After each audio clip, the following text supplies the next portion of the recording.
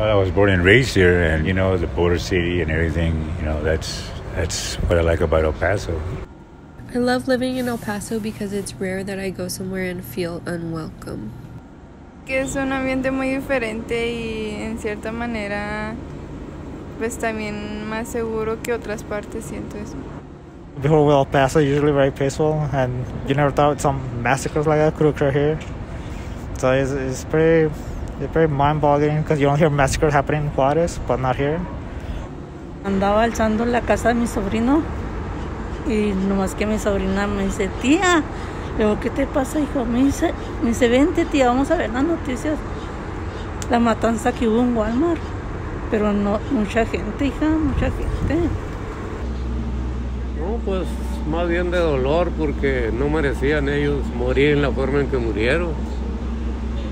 Por un loco, porque no se le puede decir de otro modo. To cope with the shooting, I guess I've just found an appreciation in how well the city came together afterwards. For all the people that we lost at Walmart, we made it El Paso strong because we lost a lot of people.